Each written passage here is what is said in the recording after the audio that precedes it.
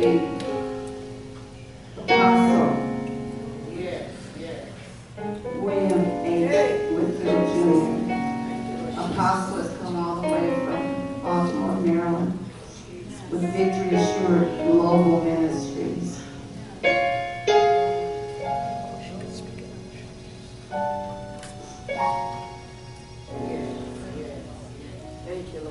We are anticipating going higher in God. Thank you, Lord. Let's get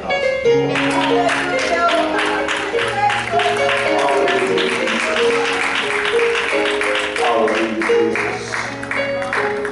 Hallelujah, as we pray. I pray that before the day is over, that you get your release of the Lord. Amen. If you miss a keen opportunity to praise the Lord, to bless Him, I pray that God will give you that opportunity to release yourself in the very presence of the Lord. Amen. Because that's what we're here for, to release ourselves in the very presence of the Lord. Because without that, we can never experience the glory of the Lord. Amen.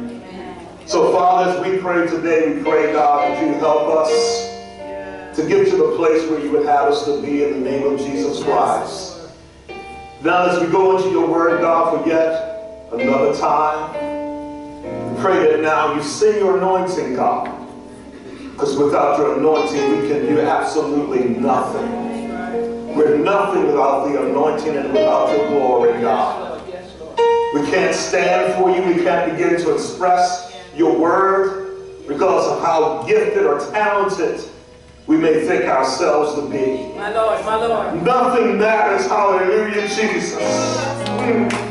Nothing matters, God, without your anointing. Amen. Hallelujah. Hallelujah, Jesus. Hallelujah. And I pray today, Father, that you send your anointing power. The powers that devastate hell, that back every demon up off of us, God, and declares that Jesus is Lord, to the glory of God the Father. And today we're here for that express purpose, that you lead in your way, God, your glory. Hallelujah, Jesus. And we will give your name the praise, the glory, and the honor. And let everyone say amen. Amen. And amen. Hallelujah, Jesus. God, we thank you. My assignment today is to talk about something that I love. It's something that I really, really think that the body of Christ is lacking on. I'm here to talk about the character of an anointed carrier of glory. The character of an anointed carrier of the glory. Anybody that knows me knows that I'm big on integrity. I'm big on forgiveness. And that I know that I've offended you or you offended me, I'm going to hunt you down like a bulldog. Until we have made it right. I've gone after people that have fallen out with me. I've gone after an ex-spouse, and I'll be honest. Okay, and I hunted her down to ask forgiveness for something that I had done. Amen. It brought us to that point. Whatever we need to do, we need to employ character first in everything that we do. Amen. Amen. So I'm going to give you 3 passages of scripture, and because anybody knows me, know there's going to be many more. Amen. Amen. I'm going to give you the word. If you don't get nothing else from me, you're going to get the word. Amen. You're going to get that. Amen. Amen. Pastor Val can tell you, you're going to get the word. Amen. So Acts the 6th chapter, the 4th verse, it reads, "But we will give ourselves continually to prayer and to the ministry of the word." So the first thing that a person that wishes to be anointed with character, they must devote themselves to prayer. I don't know how somebody can function in ministry without fasting or without prayer. It's just impossible to do. Amen. You're telling me when you don't seek the face of the Lord, you're not hearing from the Lord. So why are you speaking into my life? Well, that's good. You need to hear from God to speak to me. Otherwise, be quiet. Hush, don't say a word. Amen. Continually in prayer. Thank you, Lord. Isaiah 60:1, which Brother LeBron read earlier. Arise, shine, for thy light is come, and the glory of the Lord is risen upon thee. Yes, Lord. In Hebrews 1 through 13. And I'm just going to extract a couple of verses there. I'm not going to read the entire verse, 3 verses. I'm going to read verse 2 and 3. Hath in these last days spoken unto us by his Son, whom he had appointed heir of all things, by whom also he made the worlds, who being the brightness of his glory and the express image of his person, and upholding all things by the power of the word of his power. And when he had by himself purged our sins, sat down on the right hand of the majesty on high. Amen. So glory, to back up what Pastor Joyce has already said and stand in agreement with everything the woman has said, God has said, amen. Let's give her a round of applause, amen, because the word that she gave us simply excellent, amen. Amen. Just want to make sure I stay on time too, amen.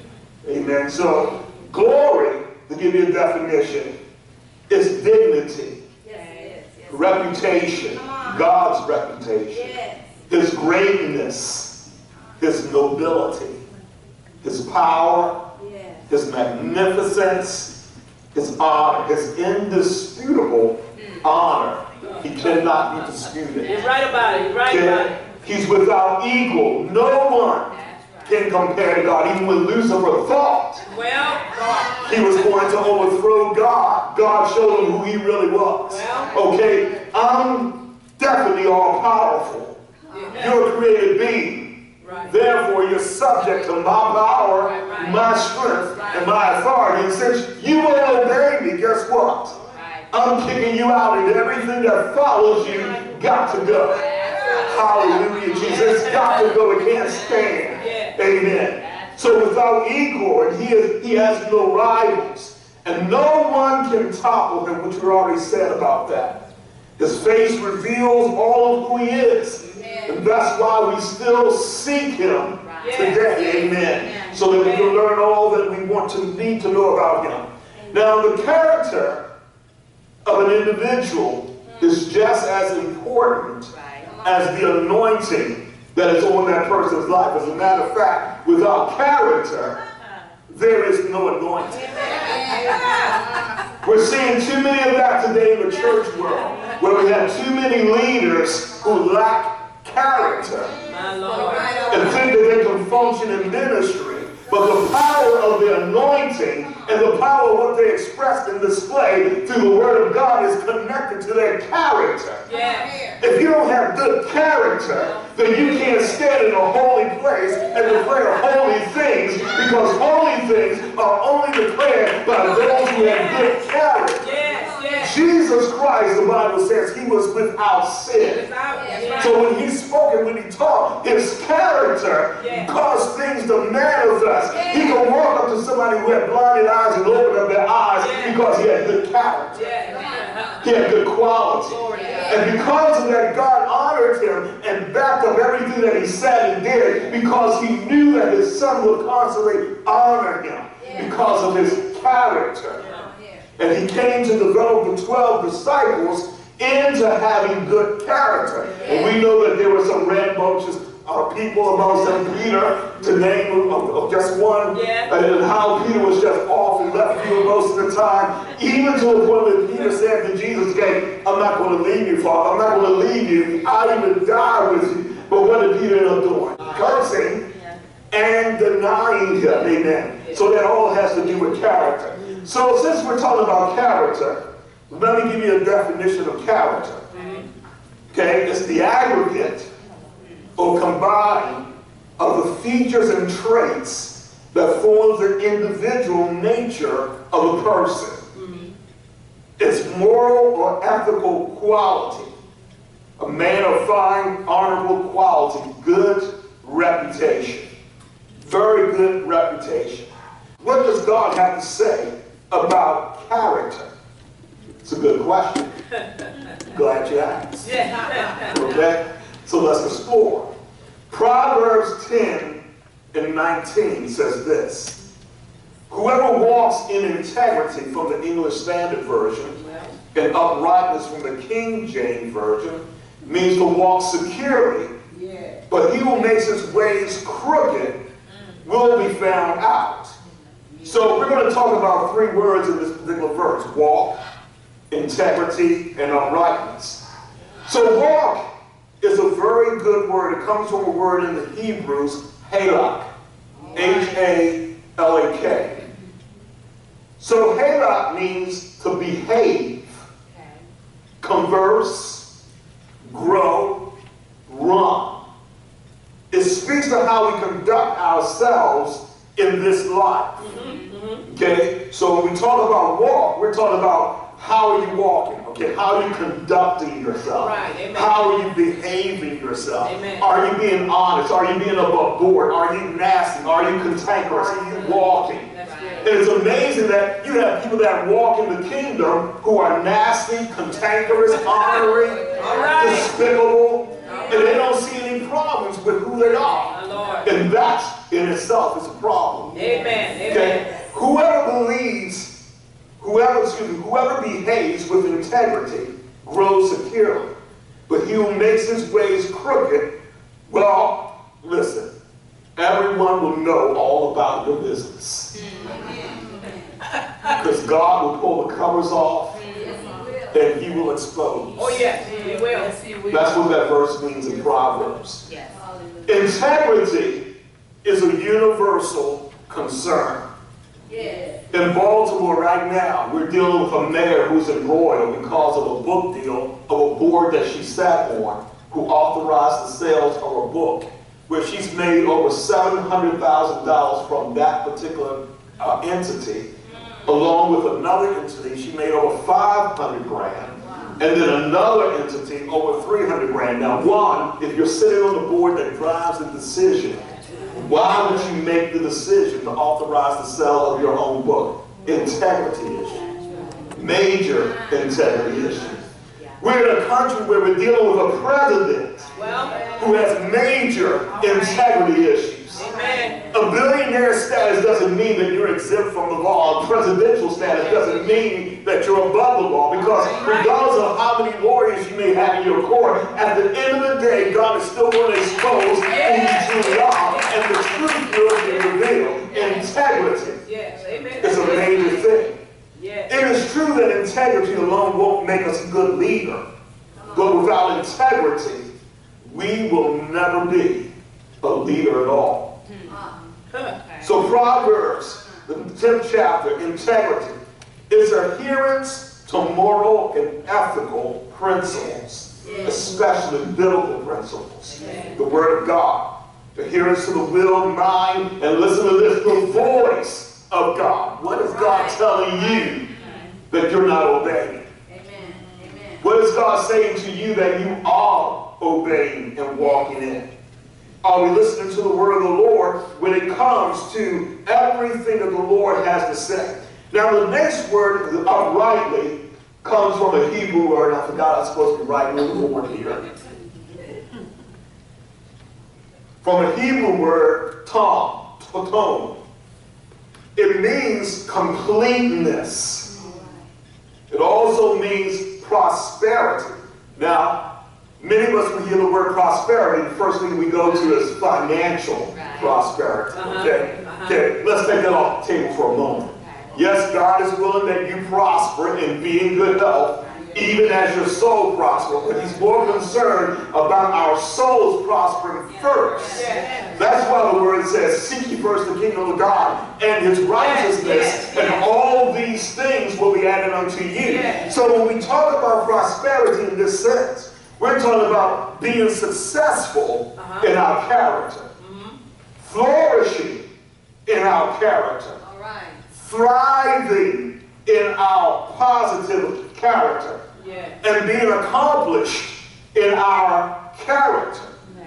So God really wants us to become perfect or perfection or perfectionists. And yes, we know that we're not perfect yet. We're moving on to become perfect. Yeah. Amen. And that's why we're here, because we crave, we desire, we want to be perfect. We want to walk in the mind and the will of God continuously and completely. So when we look at Matthew 5:48, it says, "Be ye therefore perfect, even as your Father which is in heaven is perfect." Matthew 5:48. Let me read that again. "Be ye therefore perfect, even as your Father which is in heaven is perfect." Now that word perfect in Hebrew comes from another word. I know we don't talk it, All right. but at least we can educate ourselves. That's right. That's right. Amen. And I forgot my eye in there, so please forgive me. Telios, thank you. It means perfect in this sense, in this particular scripture. It means be complete in labor, growth, and I love this one, in our mental capacity. Yes. Since the beginning of the year, and Pastor Val and Pastor Gary can tell you, we've been looking at Matthew, the 6th chapter, and the 13th verse. I'm going to give it to you from the Message Bible, which I really love.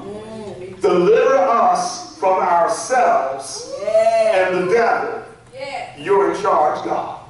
That's good. We've been dealing with the psyche, the mental issues of the mind, dealing with the imagination, things that historically we don't want to deal with, things that we don't want to be set free from. And in the mind of every individual, there's an idol that we set up, that we worship instead of God. It could be our own image. It could be anger. It could be depression. It could be multiple things that lies in that imagination that we don't want to give up on. We want to protect it instead of being protectors of the glory. We want to be protectors of our issues.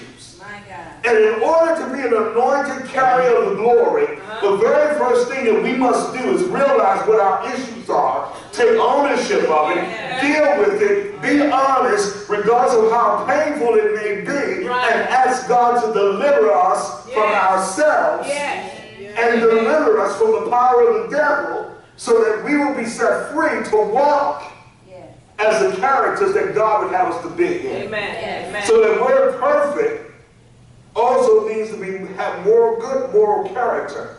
But having attained to its end, completely perfect, having no flaws, and apprehending divine things. I want to say that, apprehending the things of God, understanding the things of God, and walking in those things of God. Philippians 3:14 says, "I press towards the mark for the prize of the high calling of God in Christ Jesus." Which comes from another word, and I'll write that down. Forgive me. Senior moment. Telos, which means consummated goals, or consummated goal. And the importance of this, because even in John the 19th chapter, the 30th verse, which says, when Jesus therefore received the venom, he said, "It is finished." And he bowed his head and gave up the ghost. Now, for most people that would read that verse, they will already conclude by the word "finished" that it's done. It's over with. Nothing else needs to be done. But we all know by Jesus Christ himself that wasn't the end. Because we know on the third day, as the Bible says, that he arose again from the dead with all power and with all might in his hand. Amen. And he made an open display of the devil, because I believe when he went down into the lower parts of the earth, into hell, even Lucifer didn't even know he was coming. He was surprised because he thought it was finished.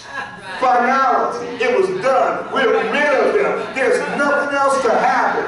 But when he came and showed up in all of his glory, came through and breached the darkness of hell, and he snatched the keys of death, hell, and the grave, he proved to them it wasn't over.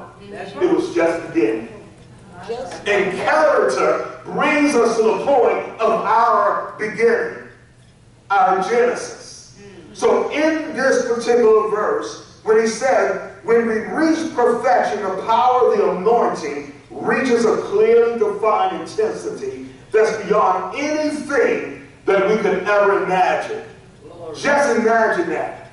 When we check our character, when we check our mentality, when we deal with where we are and we allow God to develop good character in us, the anointing that you used to operate and function under, you won't know anymore. Why? Because the intensity will be that much greater. You'll be able to walk into a room and the whole room shifts because you're there. Because of your presence. The whole room, somebody didn't get it. Let me say it again. You can walk in and the whole room shifts because of the anointing that's on the inside of you. That when they're having conversations that mean absolutely nothing about the kingdom, they come to a screeching halt. Because they feel and sense a power in you that defines what should be transpired in this place.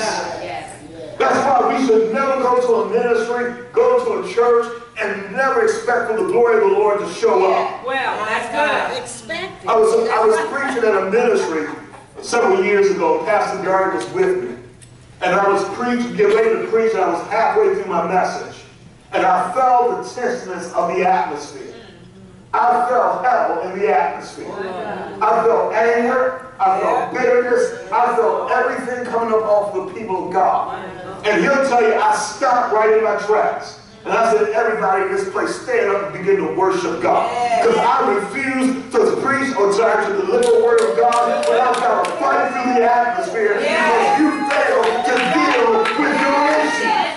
You invited an apostle in the house, and because I am an apostle of the Lord Jesus Christ, a title that I don't take lightly, I have control over this atmosphere. And everything that's under the sound of my voice is going to come in control of Jesus Christ. Yes, Lord. Yes, Lord. How many people that we have that walk in the glory of the Lord will demand that type of respect in the spirit of Glory. God? That's good. I don't care who they are. I don't care what their title is. I don't care who they position themselves to be. When God said, I'm going to be in this atmosphere, no demon in hell is going to block it. It's all about character. Yes, God. Yes, God.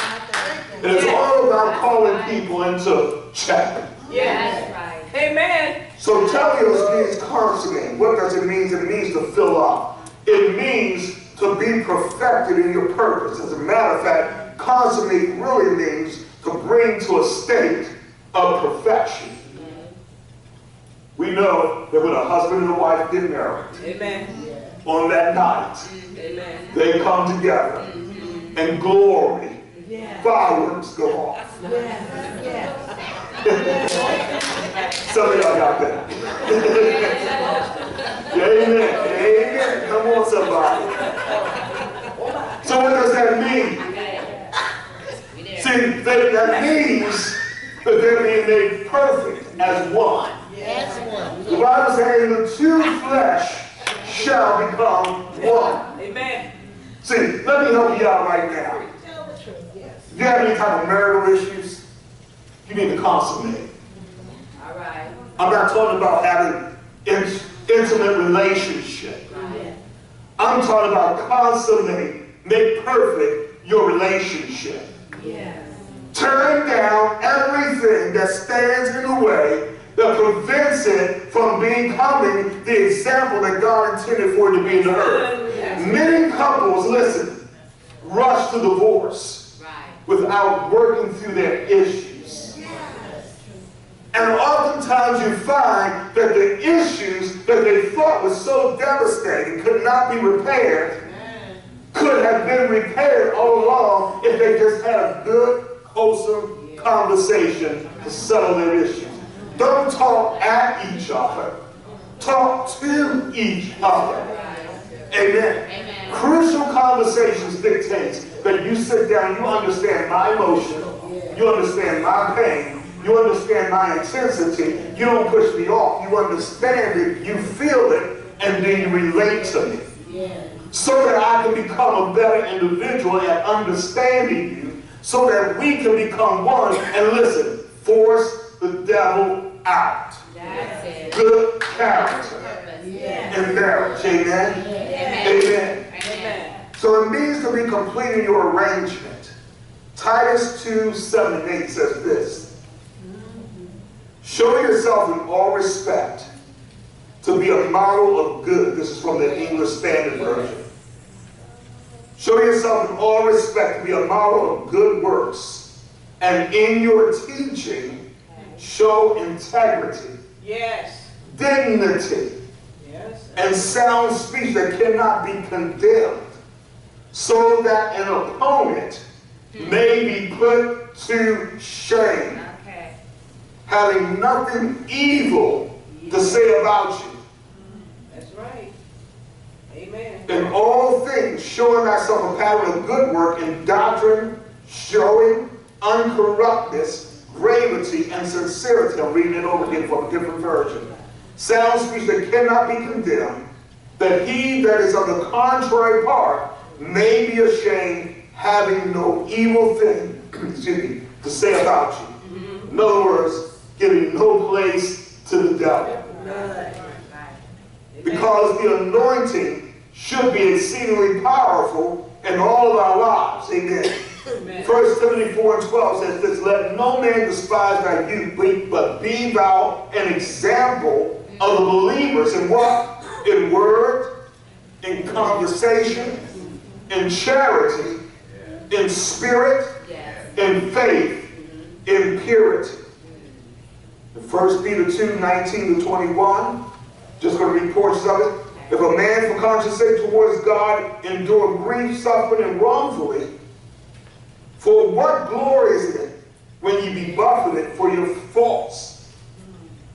Ye shall take it part patiently. But if when you do well and suffer for it, ye take it patiently, this is acceptable with God. God is trying to develop character in all of us when we suffer.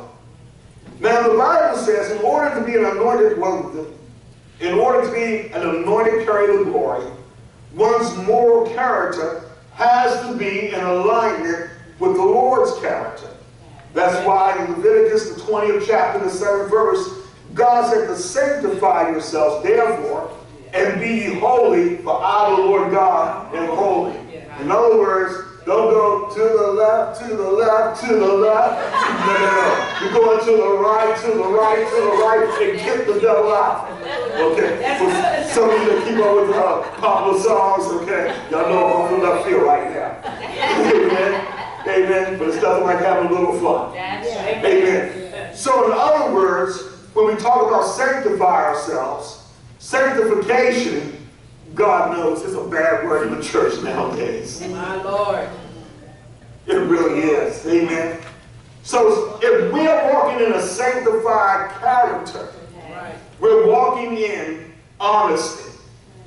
We're walking in truth. Let me share this story with you. I counseled two men, probably about 6 years apart.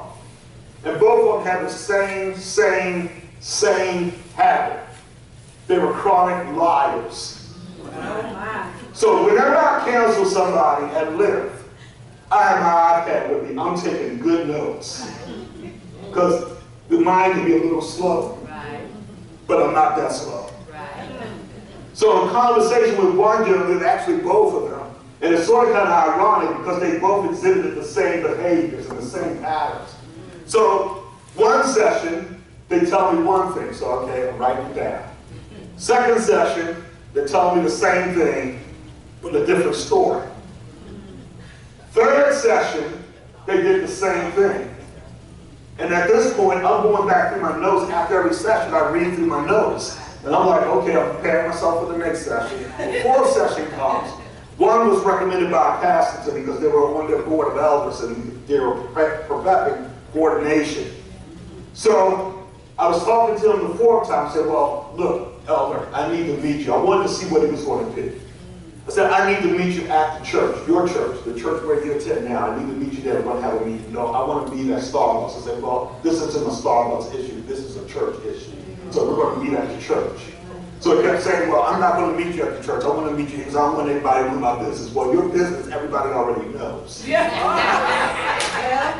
So what you got to hide? So anyway, he decided he didn't want to meet at the church. So I said, well, guess what? For reasons that God has revealed to me, I will no longer be your counselor. And you will not be ordained. And my recommendation will be handed to your pastor. He lied because he was saying that he was no longer seeing a married woman in the congregation. He himself was married, and he was telling her that he was divorced, and clearly he was still living with his wife. Bad character. A chronic liar. And he's telling me all the while, I'm getting ready to leave, okay? But you're still living in that home. You're still paying the bills. You're still sleeping in the same bed. And you're still having a relation with your wife and the other woman. Where's your character? You are not fit for ministry. You cannot walk down that aisle, have people lay hands on you, because I refuse to release a devil into ministry. Because you're telling me that you're not willing to part with that evil spirit on the inside of you. So this thing is very serious. Life is at risk, at stake. Honesty, compassion, integrity, holiness, love, forgiveness, righteousness, justice, knowing the will of God, being dedicated, having peace, long-suffering, gentleness, goodness, meekness, faith, joy, prayerfulness, good works, eager to see the will of God, will not move without God telling them to move. Mind to see souls saved, vexed by the things that God is vexed by, and honoring the things that God wishes to honor. A soul that is given to fasting and praying, and without question, they're not moving to the left, to the left, to the left, but to the right, to the right, to the right. Now, I want to ask you a question. Everybody knows me because I love to ask questions. Do you possess the characteristics of an anointed carrier of the glory? This is time for some introspection. This is time to really think, do some inventory checks, to do some things that we've never done before. Last year, October, I was consecrated to apostleship. Pastor Gary was anointed and ordained as a pastor. And we went through an assignment for, I believe it was about 2 or 3 months, was it? Where we had to actually deal with our own personal issues. We had to confront them, how painful they were. And I made up my mind that none of us were going to walk down that aisle and be consecrated or ordained until I knew that the Spirit of the Lord said that we had dealt with everything we needed to deal with. Amen. And that's why the body of Christ is in the dilemma that it's in now. Because we have too many people standing in pulpits all across America and around this country that will not deal with their issues. They rather stand in the ministry in a pulpit, cover it over, and act like everything is fine. But deep on the inside, there's an adulterous spirit. There's a spirit of anger. There's a spirit of control. There's a spirit of competition. There's a whole lot of things that we are not God's cesspools. Come on now. We are not cesspools. The scripture says, know ye not that ye are the temple of the living God. And Pastor Joyce already mentioned how the glory of the Lord came down on the Mosaic tabernacle. But listen to this. Many centuries later, there was a man by the name of Solomon, king. Yes. And when he prayed, God spoke to him in a vision. And not only that, when they went to dedicate the tabernacle, the temple, then the same presence and the same glory of God that fell upon the Mosaic tabernacle did the same thing with Solomon's tabernacle. Why? Because Moses' heart was right. And Solomon's heart was right. Let's ask this question. When was the last time you walked into a sanctuary and you felt the tangible presence of the Lord? That's a very poignant question. When was the last time you walked into a sanctuary and you felt the tangible presence of the Lord? In 1983, when Mom had asked me to go to church with her, I've been running from her church for years. Sanctified, Holy Ghost church. They go to church at 7 o'clock in the morning. I don't see my mom till 1 or 2 o'clock in the morning. That's how long the church services were. Literally, they had, how many church services they had, Pastor Gary? They had like 3, 4, all day long. So, I'm in the Navy, I come home, I put on my uniform, I go to church with her. Finally consented for an evening service, 7 o'clock. Testimony service, Lord, when will it be over? Testimony service over, then the choir sang. Like, okay, we're like 2 hours in there.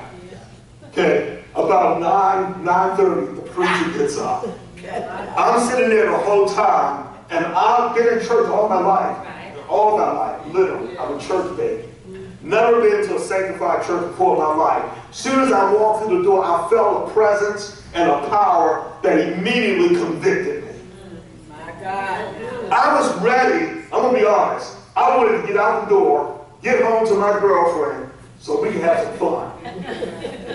I'm sitting there the whole time, I'm convicted. I don't know what in the world's going on here. I never felt this presence or this power before. And stupid me, I'm praying to God to get me out of here.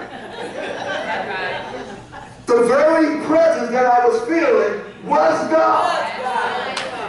But I'm praying to that power to get me out of here because I couldn't stand that power that I was feeling because that power was convicting me of my sin. Why? Because of the character of the people of God in that place. That's right. Yes. That's right. I was saved in the projects of East Baltimore. A mother who had absolutely nothing in her home, very few earthly possessions. But one thing I can say, that woman had power with God. Amen. She spent her days and evenings fasting and praying.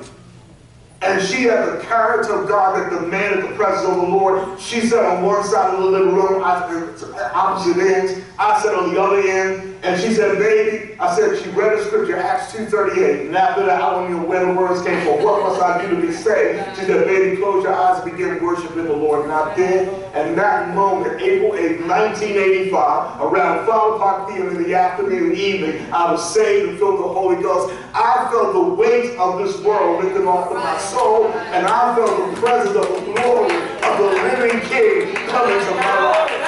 Hallelujah, Jesus. Hallelujah, Jesus. Hallelujah, Jesus. Hallelujah, Jesus.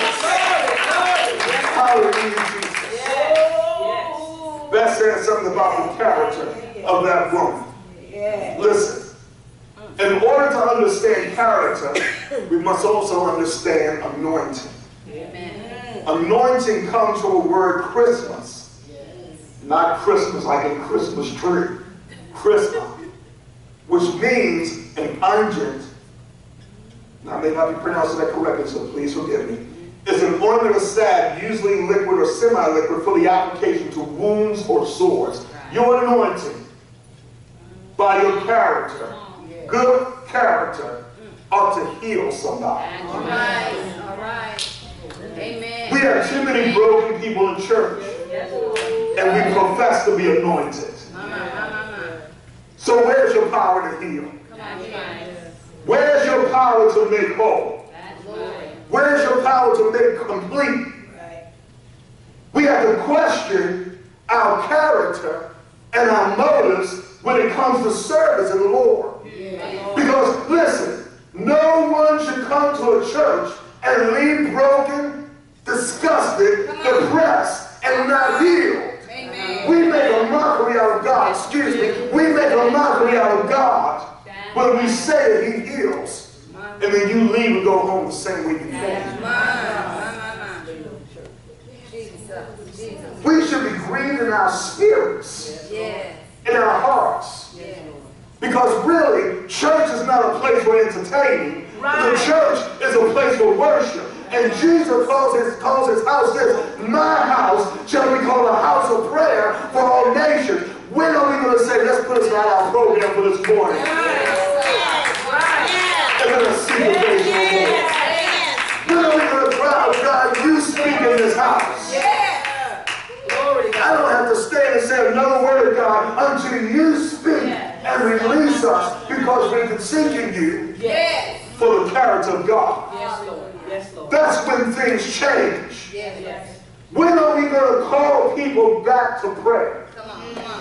Okay, they don't like praying for 10 minutes. Okay, let them come, pray for 10 minutes, and you cover the rest until they understand that prayer is a thing that we do. It's not something we tolerate. It is what we do, because we seek the face of the Lord so that he would heal our land, forgive our sins, and help us to grow and walk in the strength and the power of the anointing of the Holy Ghost.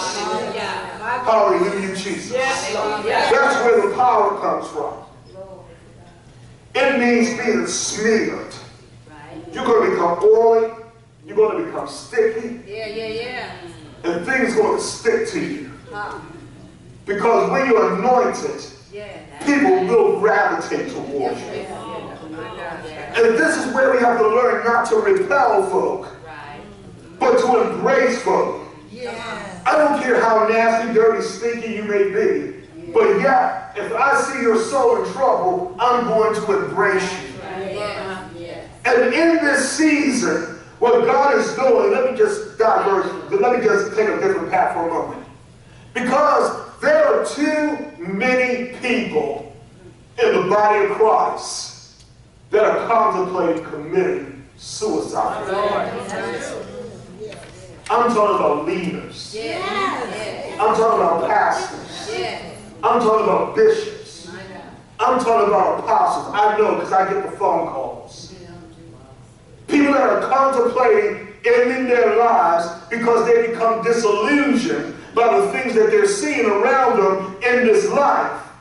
Because they don't feel as though their ministries are growing and prospering. Because they feel as though their voices aren't being heard, because they feel so many different things that are going on around them in this world. And listen, it's a delusion by the very kingdom of darkness. Let me give you a news flash. The kingdom of darkness has stepped up its attack. Oh, yes. This thing is far more serious than it has ever been before. As I was praying and fasting this week, coming out to this conference, all I could feel was the inner turmoil and pain. And I felt as though something was going through me to zap me on my strength. That let me know that God is about to do something in Oxnard, California, and every single ministry represented here, because you took the time to come out so that you can hear about the glory of the Lord, so that you can expose the devil and become a powerhouse and listen, a threat to the very kingdom of darkness. The Bible said, my people perish for lack of knowledge. And see, what glory carriers do is that they carry an intensity of an anointing that tells the devil, you are not going to survive here. There's only going to be one survivor. There's only going to be one winner. And listen, Jesus is the winner. I represent him. Therefore, I cannot fail because he is on my side. And the character of a true anointed vessel of the Lord demands that God stands behind them, back them up, supports them, and push them into greatness. That's what it stands for. See, when the devil fights you, he understands the intensity of the anointing that God intended for you to walk in. That's right. How many of you have been embroiled in battle? Yes, sir. Show of hands. How many of you have been embroiled in battle? Yes, Lord. You think it's just to be embroiled in battle. No. See, what God is doing, the devil intended it for evil. Yes, yes. But God intended it for good. Amen. Amen. He's looking to make you stronger than you ever have been before. And listen, the embroiled battle that you're in, I really want you to hear me now. I need for you to embrace it. Not to accept it, to stay prolongedly. But I need for you to embrace it so that you can learn from it.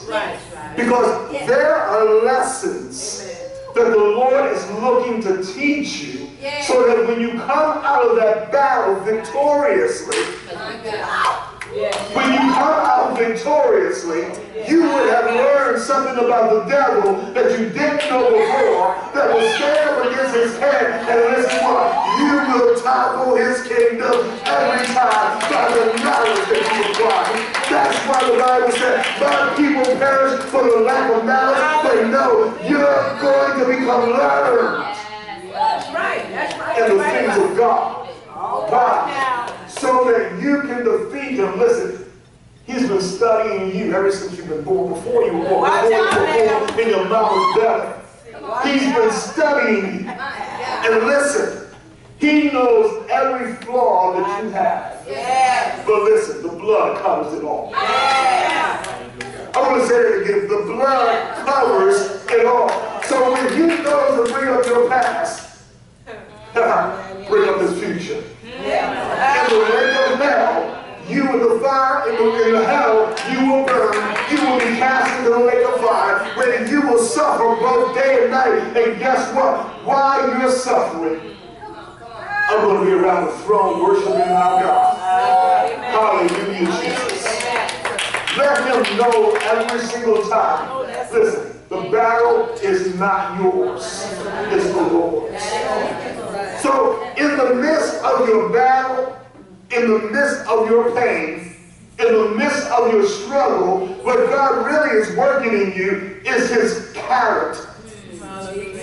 He's causing you to understand and know his mind and come to his mind. Because listen, if you fully understand when you're going through, what it should really drive you to do is fall on your face. To seek the face of God, to pray and intercede without ceasing, because he doesn't know. He's trying to diminish you. But God's trying to increase you, because the foolish enemy doesn't know that every time he comes up against you, you find yourself right in the very presence of the Lord. And Pastor Joy has already declared, and I concur, that every time you seek the face of the Lord, his glory is being revealed to you. The sufferings of this present time are not worthy to be compared with the glory that shall be revealed in us. You're suffering for glory to show up. To be an anointed carrier of the glory, you're suffering so that glory can show up. You're suffering so that glory on the inside of you can manifest strength. So that the glory on the inside of you can grow and mature and become bigger than you are. And when the glory becomes bigger than who you are, you lose a sense of self and a consciousness of God that you never had before. That's what it's all about. It's about understanding and knowing and replicating the mind of Christ. Consider Jesus, listen to this. Consider it not robbery to be equal with God, but made himself of no reputation. So if he did not make himself of any reputation, and he took on the mind of Christ, and listen to this, the Bible said that right now are we seated in heavenly places with Christ Jesus. No, it didn't say futuristically. It says right here in the right now. So if the Bible says that you're seated in heavenly places with Christ Jesus, then you're sitting in the throne room of power. Already, thank you, Father. Already. Not tomorrow, not yesterday, but already. So, transformation of the mind. Talk about idols and images all. So if he says that right now we're seated in heavenly places with Christ Jesus, then guess what? You have access to all power, all authority, and all of who he is. The thing is, the devil wishes to keep us ignorant so that we don't think that we have access to all power. When you have access to all power, you walk differently. That's why you can go into places, not have a dime in your pocket, and come out with the goods that they say that you should have. I know, because I just purchased a home without anything in my pocket. By the glory of the living God, because I have a word from the Lord. We walk by faith and not by sight. So when we walk by faith and not by sight, listen to this, hallelujah, Jesus, the land is yours. Hallelujah, Jesus. So he said, everything he told Moses is, or Abraham, every place that the soles of your feet touch, they belong to you. Yes. It sounds like somebody needs to do some walking around some neighborhoods, around some properties, around some loved ones, around some people you know who are demon possessed. You need to start walking around them and claiming them for the kingdom. By the power in the name of Jesus Christ, brother, I claim you for the kingdom of Jesus Christ. And listen, they don't even have to be in your physical presence for you to walk around them. Amen. Hallelujah, Jesus. Hallelujah. I have 2 minutes left, so let's get through this real quick. We'll finish the rest of it this afternoon. Amen. Amen. Isaiah 10:27 says the yoke shall be destroyed because of the anointing. Destroy means to reduce the power. This character helps you to reduce the devil to a powerless state. It gives you the ability to reduce him to rubble, to annihilate. That's right. Listen, your anointing is caused to be injurious. He wants you to injure the devil. That's right. Listen, give him a blow in prayer that he will never recover from. All right. Amen. Amen. We think that we can't do that. Give him a blow that he will never recover from. I can give you story after story, but time doesn't permit, how God has moved in certain ways and devastated the enemy. Glory. Amen. Glory. Last year, I had a brother who was trying to misalign my character and said all sort of things about me in a report in my employment file. And through the year, a whole year, I sought the face of the Lord. I prayed. I never changed who I was. I went to work, did what I was supposed to do, met with him, laughed, joked, and everything.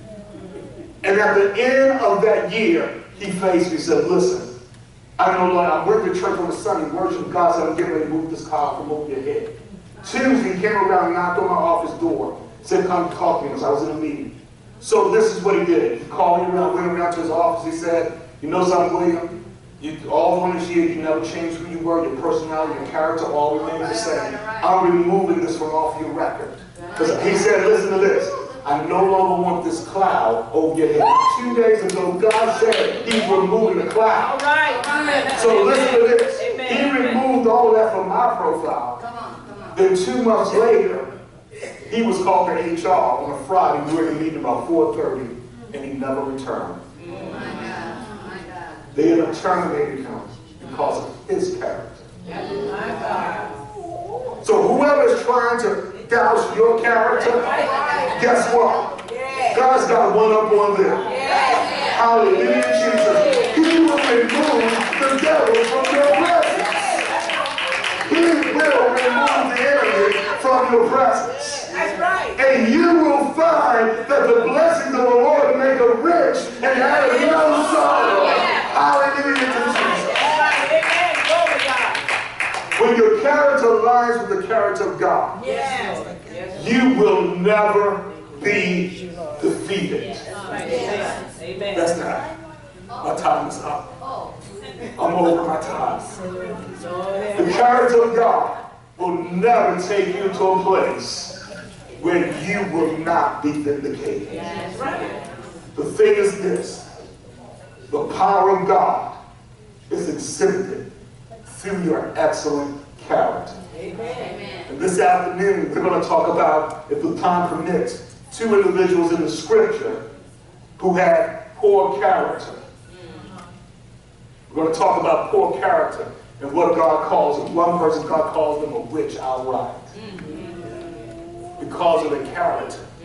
Remember, we're not going to the left, to the left, to the left. Going to what? To the right, to the right. Come on, y'all sing it with me. Don't leave me out there by myself. Come on. I know it's a secular song, okay, but we can benefit from it. To the left, to the left, to the left. We ain't going there. We're going to the right, to the right, to the right, and we're going to kick the devil out. Amen. Hallelujah. Amen.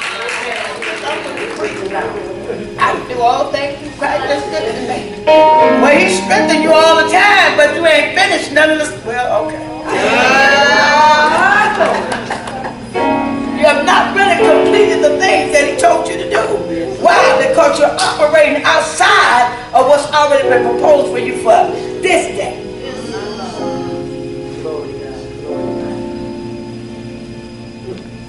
Got it?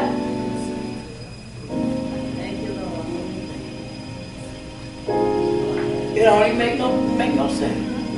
When that man took his shoes off, I thought about, I don't never wear my shoes. I put these little ballerina things with the hook on them, because I'll get bad for it in a minute. Because the very first time I ever stood in the pulpit, God said, take your shoes off. You standing on holy ground. And you know, it's not me, won't take your shoes off. But that's how I realized this man is a man that God created to be a deliverer.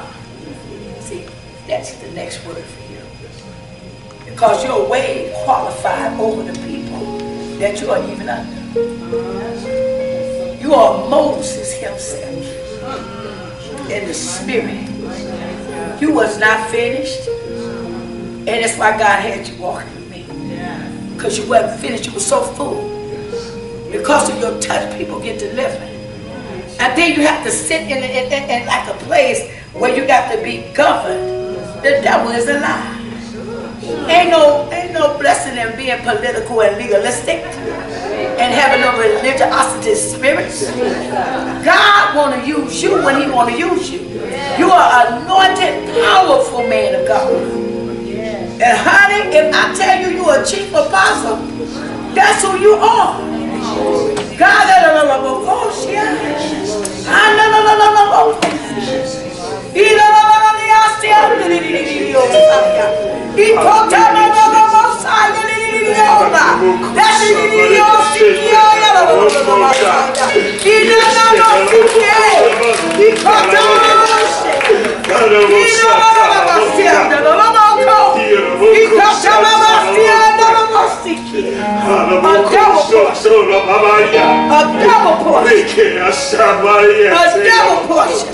Release it now, God. Release it upon this man of God now.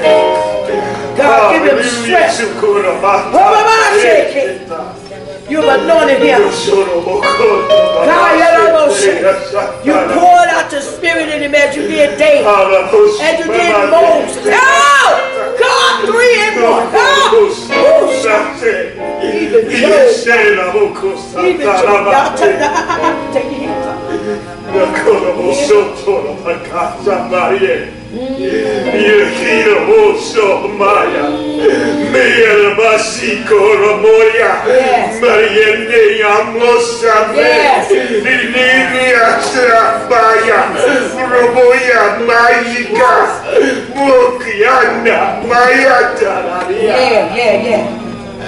Yes, no robaye.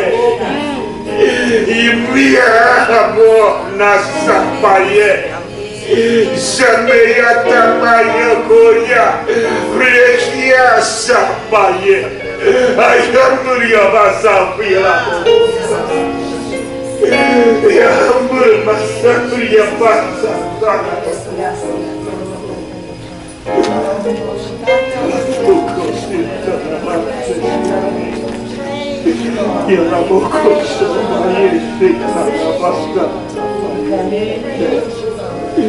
Hallelujah. Maria. Oh, Koya Bushita. Basta. Yes, so. Oh, Jesus. Yarabokoya Basta.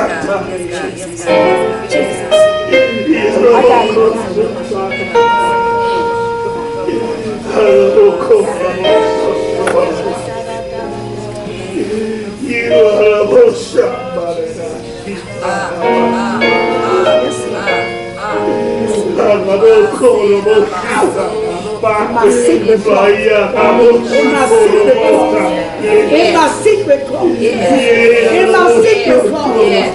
In my secret closet. Lord have mercy.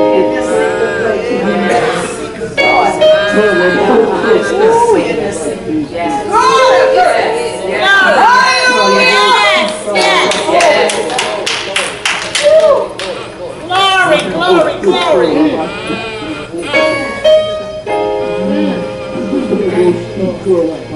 Oh my God.